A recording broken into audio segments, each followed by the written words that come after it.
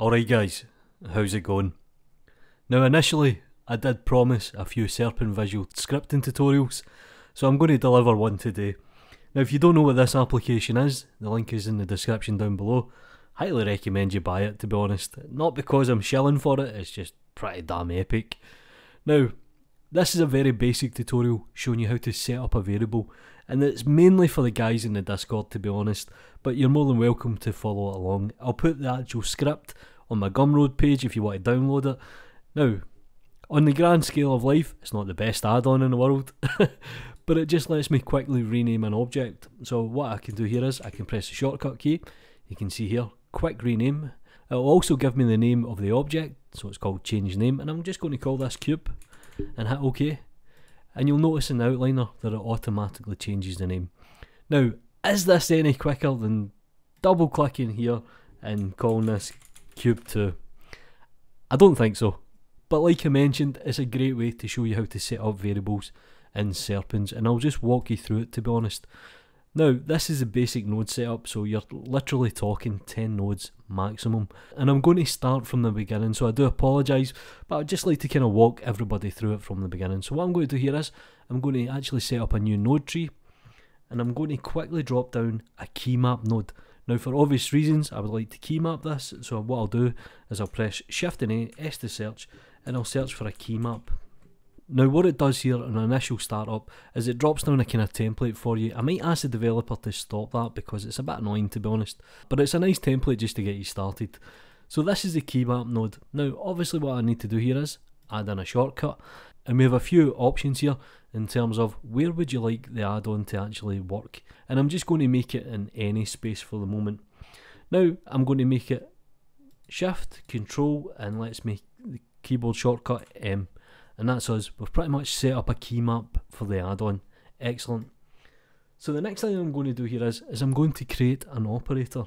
So I'll press Shift and A, S, and I'll search for create, and I'll drop down a create operator. Now I'm going to make this a pop-up, just like the example. So let's make it a pop-up. And it's always good to kind of start labeling very early on. So what I'm going to do here is I'm just going to call this quick rename. And I'm just going to give it a quick description. You know yourself, when the further down the line you go with nodes, it gets more complicated. So I'm just going to call this rename object. And that's us. We've essentially created an operator. So the next thing I'm going to do is I'm going to drop down a display text. So I'll press Shift and A, S to search. I'll search for display text. And you can see here we have a few different options. I'm going to take the pop-up and I'll plug this into the layout. And then we'll start working on what it's going to actually execute. So it's very easy, to be honest. If I drop down a run operator, now run operators pretty much do everything. It's a run operator. So Shift and A, S to search, and I'll search for a run operator, and I'll plug this into the execute. Now we could use our own custom operator, but I'm just going to use the Blender internals. And this is the great thing about it, it pretty much pulls anything from the API. So what we're looking for here is item, rename, outliner. Now in terms of the context, I'm going to change this to outliner because obviously this is where we're kind of working. So the next thing I'm going to add is a set object data properties, and it's pretty much exactly what it says here. It's going to set the object data properties, so I'll search for set, you can see here, and I'm going to take the execute, I'll plug this into the execute. So this is where most of the work actually gets done here, and it's the data block. So what does this mean? Well, I need to be able to tell Blender this is the active object, and it's very easy to do. So I can drop down an object context, and you can see here it gives us a whole bunch of different options. And the one that I'm mainly interested in is the active object, and I'll just plug this into the data block. And you can see here it's already gave me a filter. And there's a whole bunch of things we can actually pipe directly into. Now it's kind of good if you have some basic knowledge of how the Blender API works. It's always good just to check the documents, but I already know we're looking for the name. And we'll just hit name, and we'll hit the plus sign, and this will give us an additional node. Now this is where we need to generate a variable, and this is the kind of whole point of the tutorial, if I'm honest. So what I'm going to do here is I'm going to press Shift A, S to search, and I'm going to search for a string variable. Now string is essentially text, so there we go, string variable. I'll put it up here, and I'm going to call this object rename, and we'll just give it a quick description of variable of name. And we'll leave the default value at 0. So in terms of the set object data properties, I have a name here and I could enter something manually, but I want to use this string variable which will technically work with the display text. So the first thing that I'll actually do is I'll actually search for a get variable. And you can see here, get variable. We'll drop it down, object rename variable, which is essentially this, object rename, and I'll plug this into the name.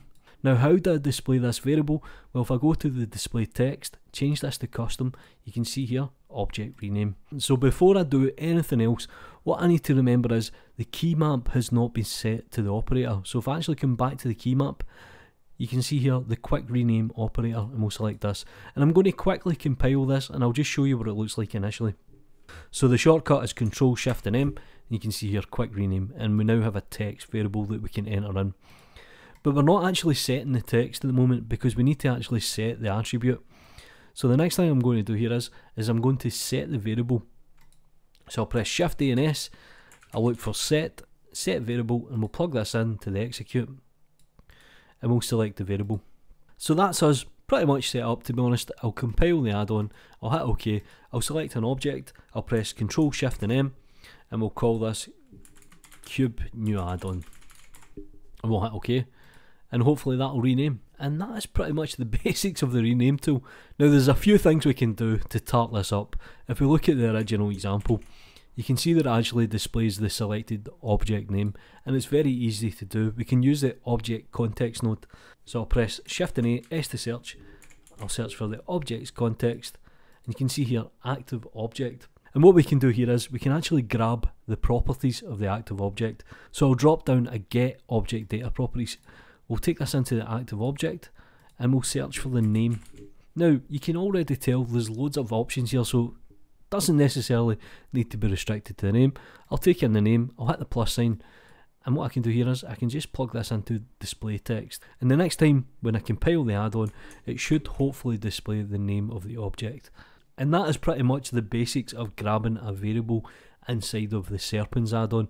Now to be honest, if you have any idea how visual nodes work, you'll be able to smash this compared to what I can do. But it's a nice script. Now one thing that I might warn you about is, even though the object isn't selected, it technically is. And it's stupid Blender. So you can see here, if I actually drop the tool, it's still technically selected. So when I run the actual add-on and I call this rename, it'll actually rename what was last selected. So just keep that in the back of your mind. But you can actually work around this by using the get selected node, and you can actually tell it specifically, hey, grab this mesh and then do this. Do me a favour guys, please support third-party developers. The link is in the description down below. It is an affiliation link, I get a small kickback. Do me a favour guys, like the video, subscribe to the channel if you haven't already, follow me on Twitter, support my gun mode, you know what to do. Take care.